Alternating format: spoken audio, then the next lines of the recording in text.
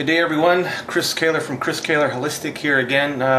Today I'm going to show you my techniques of dowsing that I use for determining what may be the cause of your health problem. And if it's going to help you, great. Let's get started. First of all, we can start with a picture. I'm going to put the camera down here so we can see the dowsing effect. I've got a picture of somebody. Okay, I've got this person's permission to use it. Her name is Marie.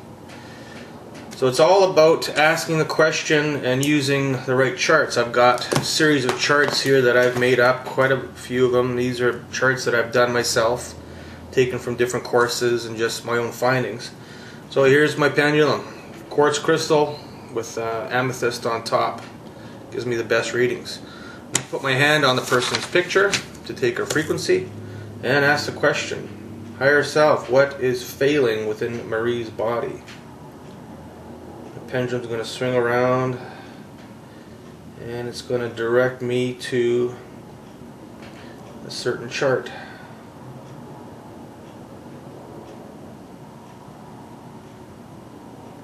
What area in Marie's body is failing?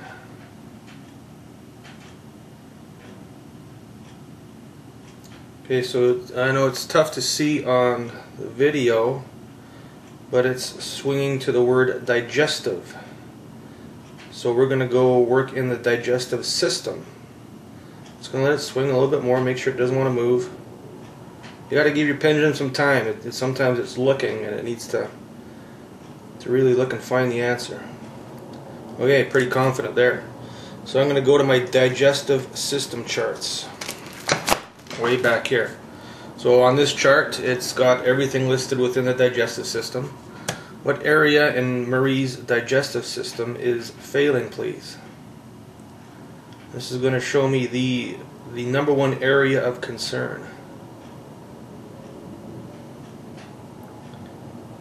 What area in Marie's digestive system is failing?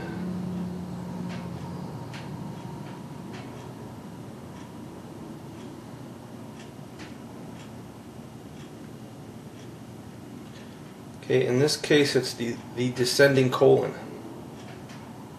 is the area we need to work on first. Now there may be other areas within the digestive system that are failing, but descending colon, this is number one to work on. Now we need to find out exactly what is happening within the descending colon.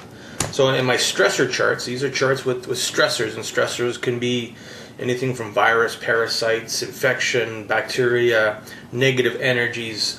So what I practice is infinite possibilities. Anything is possible when you're working with a stressor.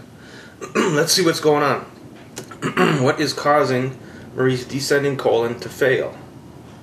Now if you notice, I keep the question pretty much the same and just alter a few keywords.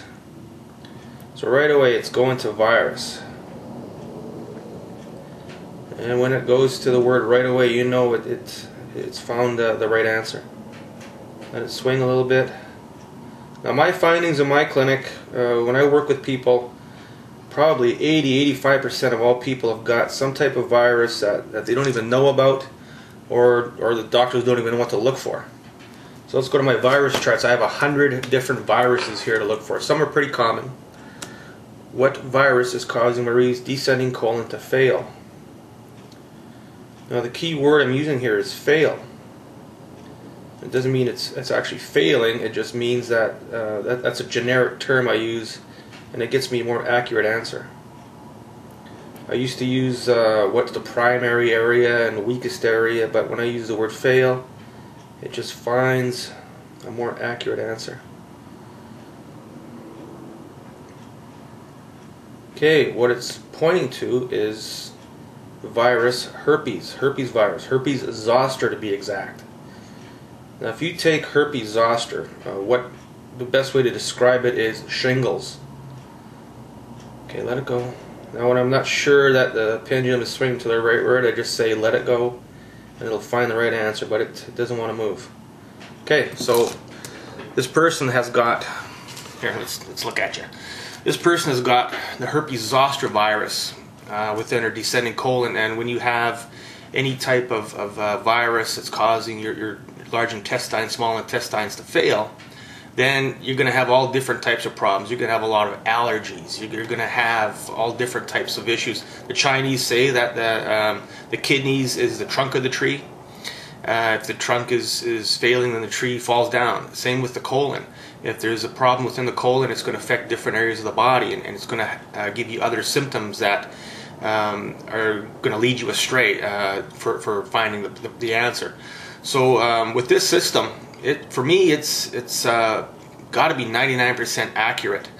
And working from a picture, I could probably get about 90% accuracy. If you're in my clinic, in my office next to me, you're going to get a 99% accuracy rate with finding exactly what the problem is. And we're finding the absolute root problem to your health issue.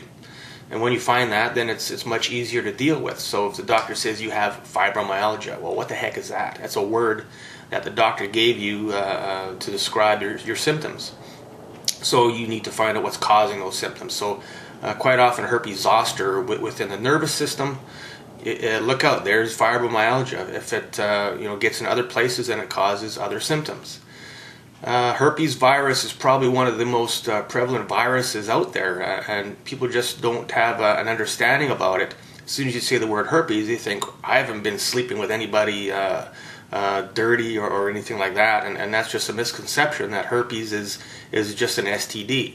It is in fact just a virus that can be passed back and forth from mother to child. If the mother has herpes virus within her, when you give birth, you pass on that virus, and it can go through the lineage like that. If there's a history of cold sores within your family, if there's a history of shingles, then you know that herpes virus is being passed on. And pretty much the only way to deal with it properly is by using energy.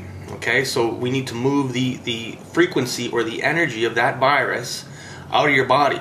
How do we do that? Okay, well it's probably the easy part. Let's go over here to Silver Light Pyramid. You can get a good picture of that.